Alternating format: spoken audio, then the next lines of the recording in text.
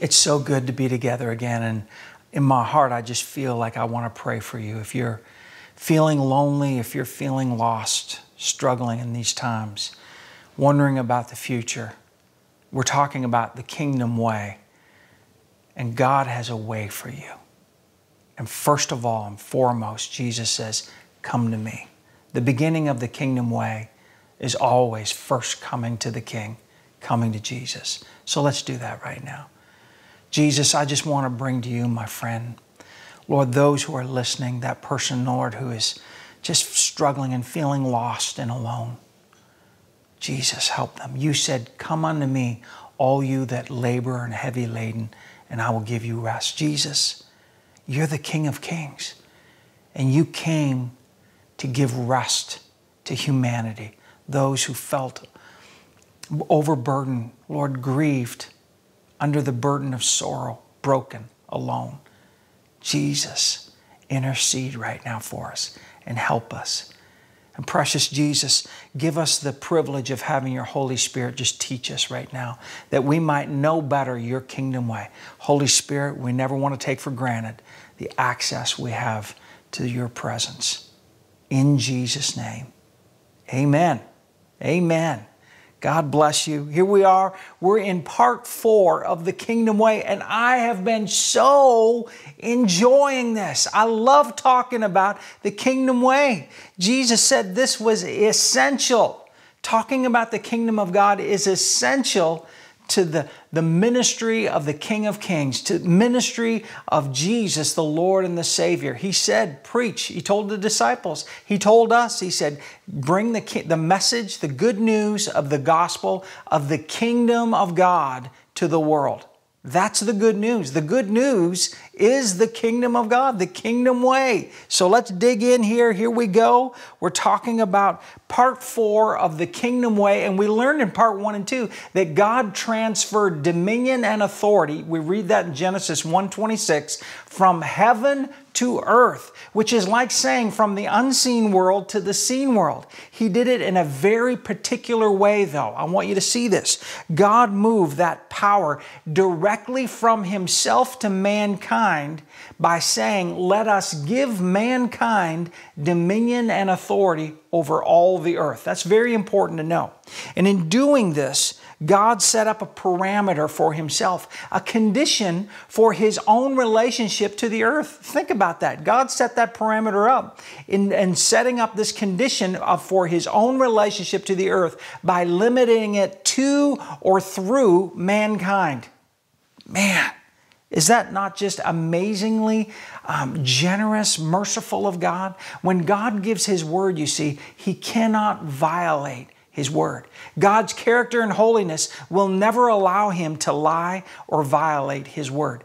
God did not say, he did not say, let us, speaking to himself, speaking to the Godhead, the Trinity. He didn't say, let us have dominion over the earth. No, no, no. God didn't say that. He said, let us give unto mankind dominion and authority over the earth. This is so important to understand, because if you don't understand this, you see events and things happen around you and you tend to think, people say, well, if God's in control, how can a God of love do this? So follow this through with me. This is why God had to send his son Jesus in the flesh.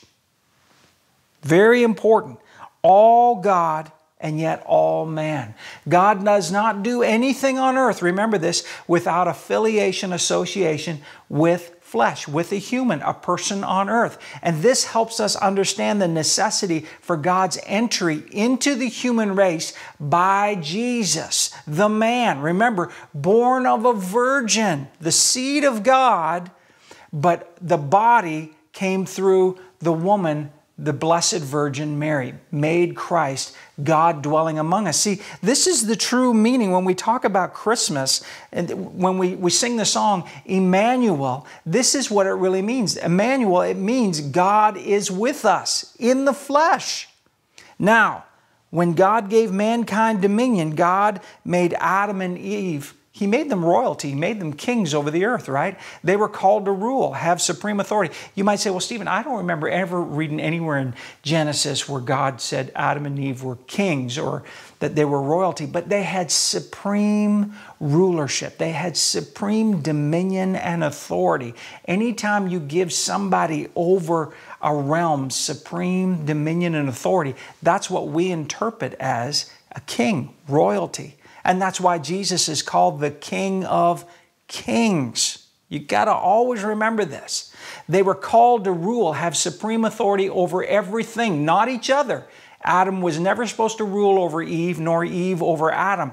This was all this other stuff came under the fall, right? Remember this, Adam and Eve fell from what? Dominion, not from heaven. They fell from dominion.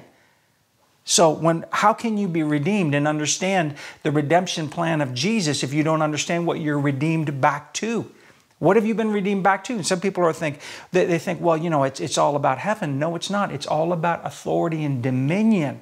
Jesus came to get us back our title, get us back our rightful place. You know, there was a 3-year-old boy, and he was asked where he came from. He said, do you know where you came from, little Johnny? And he thought for a moment, and he goes, Walmart. No, you didn't come from Walmart. You came from God's design. God created you. Read Psalm 139. It says, you're fearfully and wonderfully made. Marvelous are God's works, and that our soul should know right and well. Therefore, they fell from the king's dominion or the king's domain. They bowed a knee. Adam and Eve bowed a knee to the deceiver, and so they committed high treason. They gave their dominion away. Adam and Eve, our grandparents, when they committed treason to God, they gave away a gift God had given them, dominion and authority. They gave it away to the enemy who began now to work it against mankind. Look at Colossians 1 verse 13. It says that the Father has delivered and drawn us to Himself out of the control and what? And out of the dominion of darkness, and has transferred us into the kingdom of the Son of His love. Oh my, what an awesome plan. And that's the redemption plan. You see, we're seeing it cover to cover in God's scripture, God's amazing plan for your life. There are consequences to giving away the farm. When you give away what God gives you, there's consequences. Adam gave away the farm. He gave away the dominion over the earth. And Satan set up a kingdom of darkness. He set up a counterfeit where he could pull the strings and launch wars and disease and famine and all kinds of garbage. The devil knew that Jesus was on earth to get humanity back God's gift of dominion. See, he doesn't want to lose control. Like the villain in a movie about an ancient dark kingdom with an emperor who enslaves mankind, the devil doesn't want to let go of that control over mankind. It's the same old good versus evil, except the difference is God has absolutely no control, being all goodness, destroying all badness. But He's got a complication. You and me, He loves us. And we were born with this treason in our heart. So imagine, He's got to get our inner reality in alignment with the King of Kings reality, right? He's got to get the kingdom in us so that He can pull us out of the kingdom of darkness. Now read this temptation that Jesus endures from the enemy out in the wilderness. We read it in Matthew 4, verses 8 through 10. Check this out. Again, the devil took Jesus up on an exceedingly high mountain, and he showed Jesus all the kingdoms of the world and their glory. And the devil said to Jesus, all these things I will give you if you will fall down and worship me. Isn't it amazing what the deceiver wants, what the dark Lord wants in this world? He wants humanity's worship. In verse 10, then Jesus said to the devil, He said, away with you, Satan, for it is written, you shall worship the Lord your God, and Him only shall you serve. This is why your words, your prayers, your worship they're so important, they're vital. The enemy cannot stand against your faith in God. He has no power against your faith in God. And this is how you release your faith. Jesus instructs us to pray in Matthew 6 because it gives God permission, listen to this, to interfere in the earth. Your prayers, when your prayers are in alignment with the King's way, they give God permission to interfere here on earth, to overpower darkness with light. Earth is still under the original lease. You read James 5:16, listen to this. The earnest, heartfelt, continued prayer of a righteous man or woman makes tremendous power available, dynamic in its working. Why are your prayers so important? Because your prayers give God license to work here on earth. This is why we pray in the name of Jesus, because Jesus, the Word, John 1 says, was made flesh. He came and dwelt among us. God said in Ezekiel 22 that He was looking for a man to stand in the gap, to intercede for people so He could save them, but couldn't find anyone willing. God says a similar thing in 2 Chronicles 16:9. God does nothing on earth without child of mankind being involved, because He has given you and me, mankind, dominion and authority. And we know God doesn't give and take away. God doesn't give His word and then go, I changed my mind. God does not, when God's gifts are without repentance, the Bible says. Psalm 115 verse 16, listen to this. The heavens are the Lord's heavens, but the earth has He given to the children of men. Did you read that? We know this, the earth and the heavens are the Lord's, and the fullness thereof. All the gold, all the silver, all the oxygen, all the matter, it all belongs to God. But look at this. The heavens are the Lord's heavens, but the earth God has given to the children of men for a time period. This lease of dominion and authority is for a set time period. You know, this is what Jesus talked about when the times are full, when the seasons and the times of fullness have come. See, this is what we're going for here. And this is why, in the meantime, you and I, we got to pray. We got to sing. We got to shout. We got to speak our faith out. We know that the heavens and the earth belong to God. But we can see here that God has truly given us a lease of time to exercise authority on earth. This is why Jesus taught us to pray, Father, your kingdom come, your will be done. You know why? Because otherwise His kingdom is not showing up and His will is not being done. So many people think that everything happens is somehow God's will. It's not. Otherwise, many things that are happening that are bad, they're not God's will. All those things, they're not all God's will. Otherwise, why would Jesus have taught us to pray? You need to pray this way, He said in Matthew 6. Pray, Father, your kingdom come, your will be done. We need God's kingdom to come, His kingdom way of doing things to come, and His will being done. Pastor asked his congregation one time to stand up over and over. And on finally the fourth or fifth time, a little girl sitting with her family, she was 5 years old, little Jennifer. The pastor said again, would everyone please stand up again?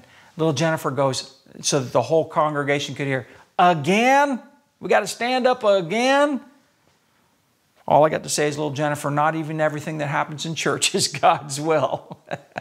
I've heard people talk about tragedy, torment, abuse, floods, tornadoes, death and destruction, and somehow pin it all on Heavenly Father. You know, insurance companies call it an act of God. That's character assassination, my friend. When someone blames you for something bad that you didn't do, that's slander. That's character assassination. That's misrepresentation. Those are lies. Have you ever had people misrepresent you personally? Have you ever had that happen? I have. Have you ever had people slander you? It's awful. It's not a good thing. It's evil. So to slander God, can you imagine how evil that is? Jesus said the devil has come to steal, kill, and destroy. You can read that in John 10:10. The devil, He said, has come to steal, kill, and destroy. But you know what? We end up blaming God, and we seem to take no responsibility for the ugliness and pain ourselves. It's like we're these sweet little saints. It's like we're completely innocent. What? Us, mankind, do something wrong? Oh, we didn't. It must be God's will. My friend, the curse causeless shall not come. That's what Proverbs says. So let me show you how God's kingdom way truly makes His benefits a reality. That's what we want. We want the benefits of God. You know what? I'm going to tell it. I think one of the best ways I can give it to you is through this story of this man. Pam and I, we got to hear this wonderful testimony one time. We were still living in Nashville, and this prominent businessman came to town, and he was at our church, and he gave his testimony, and it was an amazing, like this was just to hear this, an amazing true life story from this guy who had it all. He was an atheist, and he was very successful in business and had all this wealth and everything. And one day he was, maybe in his late 30s, he got a report from the doctor that he was terminal. He had bone cancer, and the doctor said they couldn't do anything for him. So for the next year or so, he traveled the world spending unbelievable amounts of money trying to get healed, trying to get better, trying to solve this problem, because he considered himself a self-made man. He was used to overcoming challenges, and he thought, I've done all this, I've done this, I can take care of this too. And so he thought he could, with his own power, somehow overcome this sickness. Traveled all over the world, spent everything he had. Long story short, he said, I ended up in New York City. He said, in a very, very cheap hotel. He said, I had maybe $200 left in my name.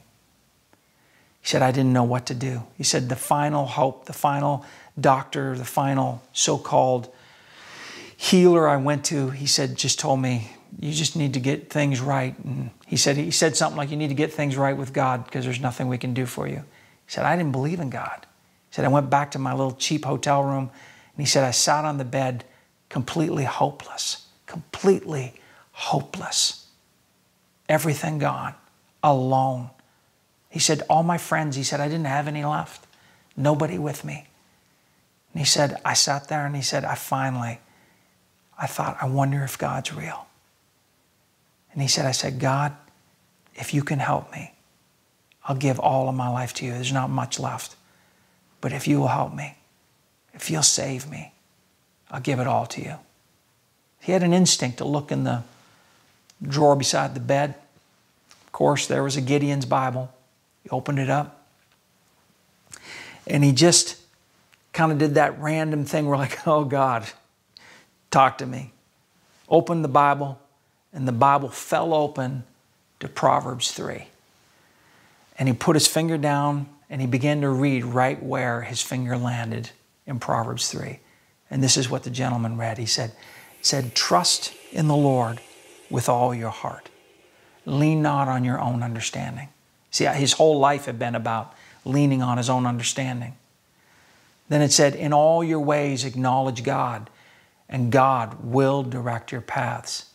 Do not be wise in your own eyes, but fear the Lord and depart from evil. Then he read this, verse 8.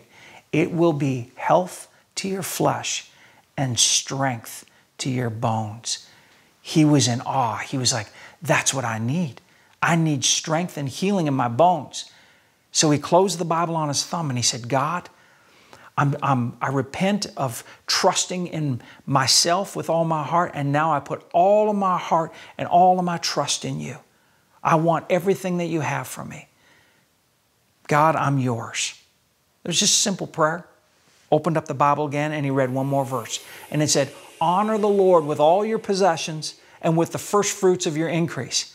And he was like, he said, all I got is left is just maybe $200. And right away, an instinct hit him. He said, I'm going to give it all to the first Christian ministry I can find. So he went out walking, and I think he ran into like a Salvation Army or something, walked in and just made this anonymous donation of his $200 and change. Well, that gentleman was standing before us now in Nashville a few years later, just a few years later, and he was already, he said, I have all my wealth back and then some. He said, I have all my health back. He said, I have a perfect health track record from the doctor. He's like, you're healthy. There's nothing wrong with you. No cancer, nothing. All these blessings God had came upon him. And he wasn't saying that somehow he bought his way into the kingdom, but he let go. What it was he let go of all of himself. He let go of being enthroned on his own heart as God of his life and realized, I need a Savior. I need Jesus on the throne of my heart. Gave it all away, all of his opinions, all of his atheism, all of his mind construct came and fell at the feet of Jesus, and he let Jesus be the Lord of his life. And now he said, I approach the Word of God, he said, the Bible, as the flawless Word of God. And he says, when God says jump, he says, I say, how high? It was an awesome testimony. It was so encouraging. But I share that with you so that you might know that there are benefits on the kingdom way. You can't just receive Jesus as the King, but not receive the kingdom way of doing things. Are we really so ignorant to think that Christianity is about attending church to somehow ease our guilt for the week? Sing to the back of someone's head for a few minutes and think that that pleases God? Come on. God didn't send Jesus to give us church. He sent Jesus to give us his kingdom, the kingdom way. When there is no other way, the kingdom way. Why? To get kingdom results. God gets no glory from you being stuck in the rituals and the traditions that go nowhere. He gets glory when you walk in your true identity, in the royal family name of Jesus, in the name of the King of Kings. How can you fulfill your purpose if you don't know who you really are? If you don't know the family name? Do you really think a job or a career will somehow satisfy that inner longing for rightness, for peace and joy? Only being who God designed you to be will hold these mysteries and these blessings. The inheritance God gives us, it's for the sons and daughters. The inheritance of God is for his sons and daughters. No one else, not his servants. It's for the sons and daughters. Can sons and daughters serve? Absolutely. But your identity is as a child of God. Sons and daughters of God are royalty. Royal servants? Absolutely. But still royalty in the kingdom of God. Let's look at 1 Peter 2 verse 9. It says here, but you are a chosen race, a royal priesthood, a dedicated nation, God's own purchase, special people, that you may set forth the wonderful deeds and display the virtues and perfections of him who called you out of darkness into his marvelous light. Oh, man, that's good. You see, you cannot set forth the wonderful deeds of God and display the virtues of God without being who God made you to be, a royal priesthood. This is highly unusual because a royal priesthood, what in the world is that? Because, truthfully, priests aren't supposed to be royal and royalty isn't supposed to be a priest. So royal because you're in God's family. How could you be in God's family and be anything less, right? How could you be in God's family and be anything less than royalty? People who hold onto their sinner identity in Christ do not have an understanding or a revelation to the full extent of his saving, redeeming power. You're underestimating God's redemptive plan. You're diminishing it. You're trying to think of God's redemptive plan through sinners' eyes. You need to see it through the eyes of Jesus. That's why the Word says in Ephesians, we are seated where? In heavenly places in Christ Jesus, not in low places. You don't have friends in low places, but in high places, right? It says here in 2 Corinthians 5 verse 17, if anyone is in Christ, he or she is a new creation. The old has passed away. So tell me, is the old passed away or not? Are we going to believe your word or God's word? Stephen, you're putting some tough ones across the plate for me. See, it takes royalty to exercise authority and dominion. You've been wondering why maybe your prayer life has been struggling. Well, it takes authority. It takes royalty to exercise authority and dominion. If you don't step into your true identity, then authority and dominion doesn't work properly for you. This is why an old sinner mindset, no matter how humble that may seem, it's not really truly submitted to God. It can't work God's authority. God didn't come, He didn't send Jesus to save sinners to stay sinners. He sent Jesus to save sinners to become children of the Most High God. You can't have it both ways. If the old is passed away, it's passed away. You can't keep bringing it up and talking about it and living out of it. Now, a priest, because you intercede for others. That's why we're called a royal priesthood, because we're called to pray for and intercede for others. That's what priests do. They stand in the gap for others. The role of priest brings petitions and requests to God, interceding for others, praying for other people. We get that privilege. This is why Jesus never told us to go and preach a gospel. No. We're instructed to preach the gospel of the kingdom. That's the only way to produce a royal priesthood. When Jesus said repent, it fully sounded like this. Repent, Matthew 4 verse 17. Repent, for the kingdom of God is near. That's what he said. The king was calling to his citizens to change their thinking. Let go of the sinner way of thinking, the sinner identity, and come into being a royal child of God. He was restoring order. Instead of a consumer mindset, subject to the futility of the outside in, no dominion, no peace, Jesus was giving us an inner reality of self-identity, being joy and peace, mastering the outer reality. See, this does not come natural, but it's a supernatural thing. It's learned by knowing the Word of God. It's Holy Spirit taught. You can have the kingdom resources if you're living inside the kingdom. You cannot have the kingdom resources living outside the kingdom. See, this is the answer to all your dreams on the inside. Let me share one more story with you. This is so good. Myra Wattinger was a single 40-year-old nurse. One day she was doing home care, visiting an ailing senior man when his middle-aged son showed up drunk and he raped her. Myra found out she was pregnant. It was 1943 and she was utterly hopeless. She thought about killing herself. She wanted to get an abortion. She prayed to God. But suddenly God spoke to her in her hopelessness. She felt like God said the baby would bring joy into the world. And suddenly God turned the curse into a blessing for her.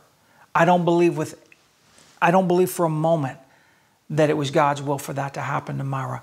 But you know what? I've learned through Deuteronomy 23:5 that God is able to turn the curse into a blessing. He's done it in my life. It wasn't God's will for me to be without a dad, but God turned the curse into a blessing for me. Fast forward to just a few years ago, and Pam and I got to be on one of the most famous Christian TV shows in America. We were in Dallas, Texas. And before we left the studio, the host of the show came up and gave me his book. It was called My Father's Face. And yes, the author was James Robison. James Robison was that unwanted baby of Myra's. He was that unwanted baby. Even on his birth certificate, his mom had written and answered this question. Apparently back then there was a question, is the baby legitimate? And she wrote a big no. But God rewrote James' birth certificate with a big yes. This is my son in Christ Jesus. God said he's legitimate. God gave James the family name. Can you see it? James Robison was drawn out of the kingdom of darkness, out of illegitimacy, out of the death curse of the enemy, and into the kingdom of God's dear Son. He not only got saved from darkness, but got saved for light. From being a baby destined for abortion, God ransomed little James's life and made him globally set him forth into the wonderful deeds, the wonderful works and the virtues and the perfections of God for all of mankind to see. God made a baby destined for abortion to be part of the royal priesthood, the family of God. My friend, you can have that too. It doesn't matter what your past is. It doesn't matter who has rejected you. It doesn't matter who has hated you, who has forsaken you, or who has scarred you. Jesus paid the full price for you to be in God's royal family. He has recommissioned us with dominion and authority as envoys of Jesus Christ, the King of Kings. My friend, you can have all of that right now. You just need to say this simple prayer with me. You just need to make Jesus the Lord of your life and then welcome the King of Kings upon the throne of your heart. Pray this. Dear Lord Jesus, I need all of you for all of me. You are the way. Your kingdom come in my life. Forgive me of all my sins. You died on the cross for me, rose up from the grave. Take the throne of my heart. Be the Lord of all my decisions and give me every kingdom benefit. In your name, Jesus, amen.